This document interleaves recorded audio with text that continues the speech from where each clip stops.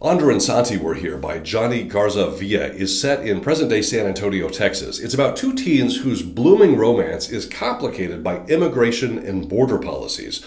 Ander is 19. They are a non-binary gay Mexican-American artist who has decided to put off college at the Art Institute of Chicago to focus on a local artistic residency, painting murals, and to work in their family restaurant. It is there that they fall for Sander, who is an undocumented waiter. Ander's mother warns them not to get involved because she has seen firsthand how Immigrations and Customs Enforcement, ICE, has torn apart their community. Ander has been shielded from that until ICE shows up and the threat of Santi being deported suddenly becomes very real.